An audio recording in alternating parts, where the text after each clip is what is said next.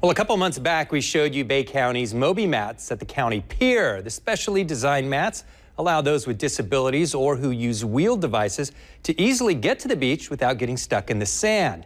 Now, as News Channel 7's Daniel Ellis tells us, she goes back to the water's edge to talk with locals and visitors about how well these mats are working out.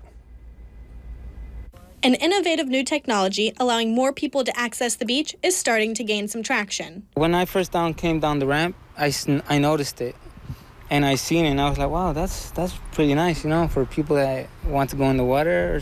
Angel Arroyo is visiting Panama City Beach on crutches. It happened last Monday. It was a tragic accident at work, so here I am with these crutches till the meantime. He says although he's stuck with crutches, he's glad it doesn't have to stop him from enjoying time at the beach with his friends. The sand would sink in with my crutches and I would probably fall, but now with the Mobi-mats, I mean, I enjoy more time, you know, I feel more confident of going down there, enjoying spending a couple of time with some friends and just kicking back and relaxing and seeing the water. Angel isn't the only one who sees the benefits of the Mobi-mats. I love them. I came out onto the beach one day, I guess it was last week, and noticed the mat.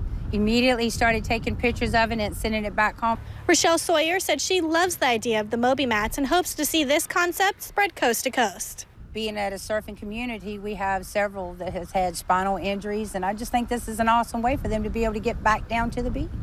She says ever since she's discovered these beach mats, she's been getting the word out.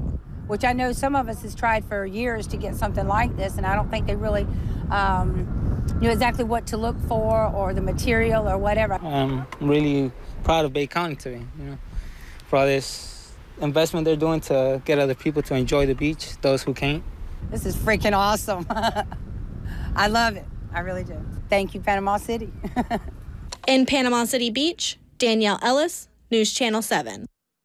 County officials say they have enough mats to eventually stretch from one county beach access to the other.